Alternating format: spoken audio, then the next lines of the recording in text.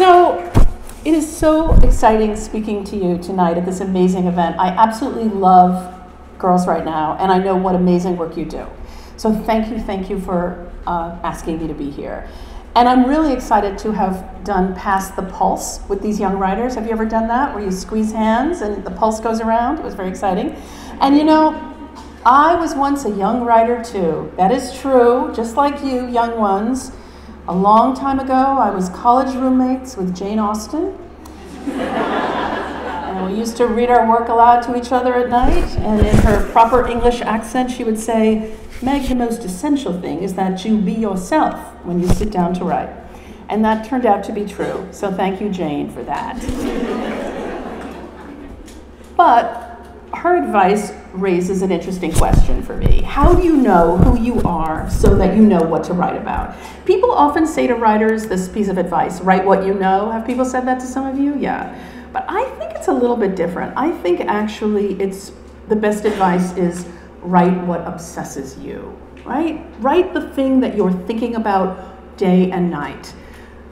There's actually a way that we can all know that thing that we're thinking about, but we don't really want to do it. Here's what it is. Look at everything you've Googled for the past 24 hours, right? That would be something. You really might not want to tell people what that is. For me, it would be a kind of combination of Virginia Woolf and does this mole look suspicious? I think that mentorship is a great way to jump into what you like. You can do it with a little help. Sometimes you don't entirely jump. Sometimes you're pushed by the other person. And I always love that moment during the Academy Awards that happens once in a while when some movie star thanks his or her teacher, right? And they're sort of tight-voiced with emotion, and the actor talks about how that teacher saw something in that person way back when, and it made all the difference. And that kind of moment is really resonant and really emotional. The big star, you have to picture him or her as kind of young and vulnerable with the same face, but like a really bad haircut, like a mullet, or, you know, Clearasil on the skin, or those, do you remember those lapels on shirts that were like as wide as an eagle's wing? And the teacher is elderly now and maybe gone from the world. But I also respond to the idea that the connection between those two people made all the difference. And there's no way to prove it. Would the actor ever have done as well as he or she did without that kind woman in a cardigan sweater who directed the 5th grade production of The Crucible? We can't ever know. But I think what I love most is the simple connection between two people that the actor has articulated and how that moment lit a spark. I'm one of those people who feels very, very grateful to several different older people who I met when I was young because they helped light a spark in me. Early on in my life, I had a favorite teacher who invited me up to her desk in 1st grade. The other kids were diligently filling out worksheets that commanded them in giant letters to color in the pumpkins orange. And above that sea of rapidly moving hands with orange crayons flying and mouths sort of open in concentration, tongues out, I sauntered up to Mrs. Gerby's desk, and she told me that she had a feeling that I liked to write stories. And I said yes, and she said, "Well, Margaret," that's what I was back then. "Well, Margaret," which partially explains why I love Judy Blume's Are You There, God, It's Me, Margaret? And also another book that I loved, of course, was A Wrinkle in Time. You remember Meg Murray? Books were made for me. What can I say? I'm like a narcissist. So while everybody was crayoning in those pumpkins, Mrs. Gerby said, "Why don't you dictate stories to me and I will write them down because I can write them down a lot faster than you can." And I was sort of like an executive, and she was kind of my secretary. I was kind of like, "Take a letter, Mrs. Gerby," sort of strolling around. From then on, whenever there was a moment of pumpkin coloring or triangle cutting, Mrs. Gerby summoned me, and together we amassed a big pile of short stories over the years, which my mother has saved to this day. Granted, none of them were good. I was 7. My best one was about 2 truckers, this is true, and you think of me, you think of truckers. I don't know why, but the dialogue in this story went, get up on the rig, Mac. I think I thought that was like the name for a man. I didn't know what a rig was. I knew it had to do with trucks, but I think that is how we all, everyone in this room, all writers begin. We approximate the world, right? Don't you write a little bit above what you know? I always do. I still do. And then you fill it in later. And I think that Mrs. Gerby gave me a chance. And it wasn't that she thought I was good. So it wasn't about achievement. It was that she saw that I liked it. And that is, I think, how sparks are lit. So years later, I reconnected with Mrs. Gerby when she came to a reading that I gave. And we were by then entirely different people. I was no longer Margaret, I was Meg. But she apparently, from what she told me she wanted to be, was no longer Mrs. Gerby. She was, call me Ruth. It's like, who are you, lady? Call me Ruth. And I got a little cocky. Hey, Ruthie, so what do you know. We had graduated to different stages in our lives. She had retired.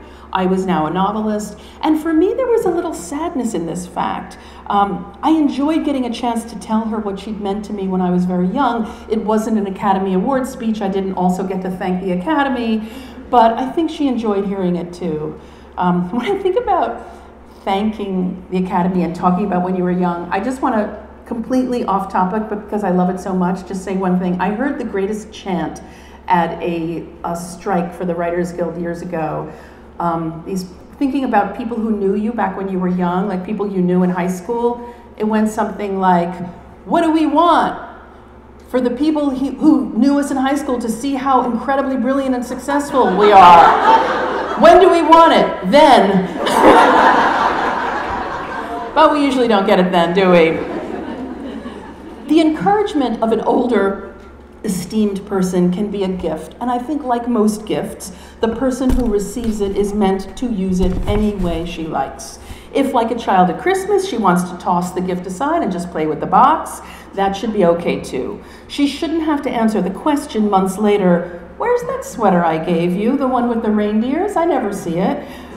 We live in a transactional world, one in which we're constantly signaling what we want from one another.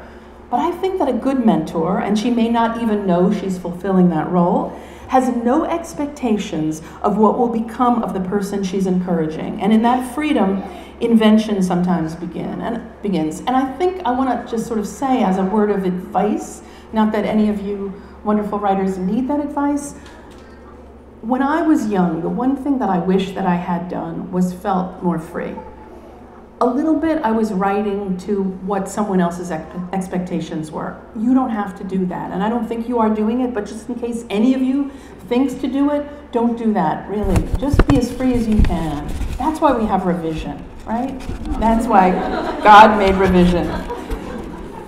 I had a number of mentors. My mother is one of them, Mrs. Gerby is one of them, the writer Nora Ephron was a wonderful mentor to me, but I don't have a chance to thank any of them in person tonight. However, I do want to point out, I feel a little arrogant calling her a mentee, but a former student of mine who's here in the audience, Allison Fairbrother. Allison, can you stand up? This is Allison. Allison is so great. And she had been in my writing workshop years ago in a graduate writing workshop, and her own writing is terrific, and we're going to see that in the future.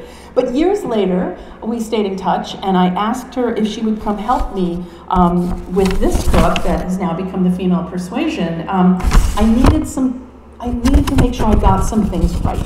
I wanted Allison to be a researcher and a reader and an all-around incredibly helpful person, and it is to my great happiness that she said yes. And she came in and sat with me in my apartment and got used to my super obsessive work habits, the way that I would fret over every line. Basically, I would try to trick her into agreeing with me that something wasn't working until I finally wore her down and she said yes. But I learned from Allison my own strengths and my vulnerabilities, and it goes both ways, really. It really does, this idea of mentorship. You know, we're lucky to work with our mentees. We absolutely are. Allison is now an editorial associate at the publisher that publishes me, Riverhead, and a lot of other people are lucky to work with her. So I want to take this moment to say thank you and say I am lucky to know you, so thank you, Allison. So the novel that she helped me with, The Female Persuasion, one of the themes of this book is mentorship. And basically I wrote it just as a cunning way to get you to invite me to come here tonight. It was like a long way to go to do that, right? I had this other novel about whaling just because I wanted the Whaling Museum to invite me. It didn't happen. That was a waste. No, that's a joke. No novel about whaling, sorry. This novel is about the person you might meet when you're young who ends up changing your life in a big way. And that's what happens to my protagonist, Greer Kadetsky. In 2006, she goes to college and she is groped at a frat party by a frat brother, and she doesn't really understand. Is she allowed to be really upset? What's happened? She doesn't really understand. And the famous feminist, Faith Frank, also a made-up character, comes to speak at the school. And Faith was famous back in the day, back in the 70s, and now she's on the college lecture circuit. She's in her 60s, and she comes and gives a speech, and this is the moment when they meet. And I'm just going to read you a very, very tiny little bit in closing from that. So, at the podium, Faith Frank said, "Whenever I give a talk at colleges, I meet young women who say, 'I'm not a feminist, but,' by which they mean, I don't call myself a feminist, but I want equal pay, and I want to have equal relationships with men, and I want to have a fair and good life. I don't want to be held back because I'm a woman." Later, Greer understood that what Faith had actually said in her speech was only one part of the whole effect. Really, it was about much more than her words. What also mattered was that it was her speaking them, meaning them, conveying them with such feeling to everyone in this room. "And I always want to reply," said Faith, "what do you think feminism is other than that?" She stopped for a moment, and they all thought about this, some of them surely thinking about themselves. They watched her take a slow and deliberate drink of water, which was somehow, Greer realized, highly interesting. "Sisterhood," Faith said, "is about being together with other women in a cause that allows all women to make the individual choices they want. Because as long as women are separate from one another, organized around competition, like in a children's game where only one person gets to be the princess, then it will be the rare woman who is not in the end narrowed and limited by our society's idea of what a woman should be." Faith stopped again and looked out over the whole room, sweeping her gaze across them. "So the next time you say, 'I'm not a feminist,' remember all of this, and do what you can to join the fight, which is ongoing." She paused. "Oh, and here's a final thought. Along the way, as you're fighting for what matters, you will definitely come up against resistance, and that can be upsetting and even throw you off course. The truth is that not everyone is going to agree with you. Not everyone is going to like you or love you. That's right, some people will be really mad at you and maybe even hate you, and that is going to be hard to accept. But my feeling is that if you're out there doing what matters, if it's any consolation at all, I love you." She smiled a brief, encouraging smile at them, and that was it. Greer folded. She was taken in completely, taken up, wanting more of this forever. Faith had made her little joke about loving them, but as Greer listened to Faith, what she herself felt seemed closely related to falling in love. Greer knew all about falling in love, the way discovering her boyfriend Corey had shaken her around and messed with her cells. This was like that, but without the physical feeling. Surely other people here felt it too, didn't they?